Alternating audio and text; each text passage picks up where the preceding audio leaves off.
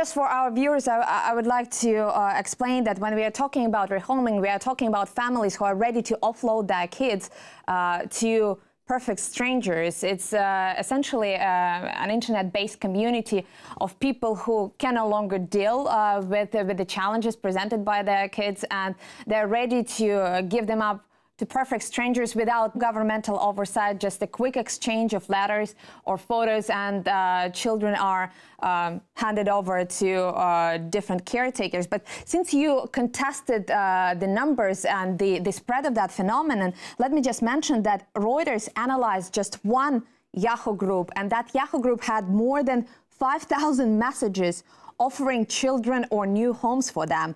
About 70% of children advertised there were foreign-born. So it seems that there is a tendency for foreign kids to be offered for rehoming. I think that's flat out untrue. I think it's a tiny phenomenon compared to the number of international adoptions, and I think that the people who don't like international adoption, as apparently you do not, and as UNICEF doesn't, regularly love the fact that occasionally scandals show up, because those scandals can be used as a way to help shut down international adoptions. You're being a bit unfair on me, because I've never argued for shutting down international adoption. What I'm arguing for is a more critical and more scientific approach and more systematic approach to taking care of those children. And again, going back to the Reuters investigation, I think they calculated that on that community board alone, more than somewhere around 200 children were offered. And they also found that child abusers,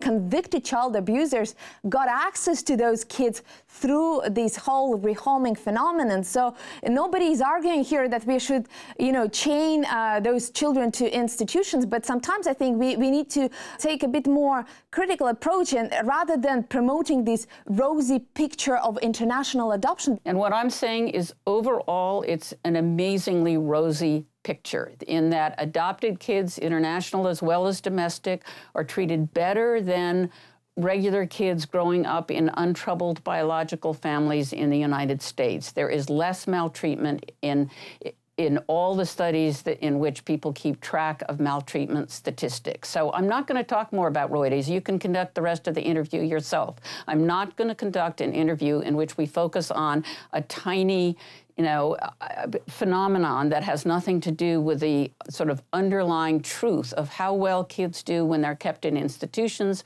as compared to how well they do in international adoption. Now,